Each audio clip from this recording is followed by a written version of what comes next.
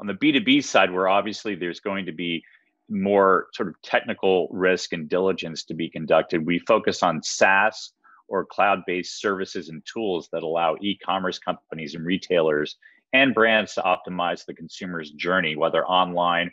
or in store, and drive product discovery and engagement and sell-through. So I think on the B2B side, there's a little bit more technical risk in that we have to understand the team's ability to build out, whether it's an algorithm that's leveraging machine learning or artificial intelligence and helping to optimize e-commerce by mining data of consumers' behavior on a website, then we have to really understand not only the technology that team is building, and we can see the returns based on, again, this is why we invest post revenue, the early proof of concept,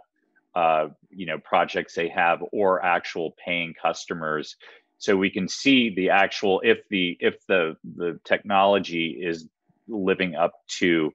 the marketing promise. So we have to do a fair amount of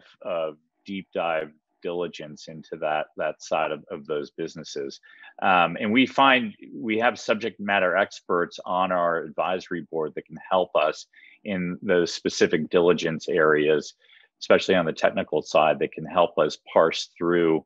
getting comfortable with, what the team is building and how they're implementing it with their customers.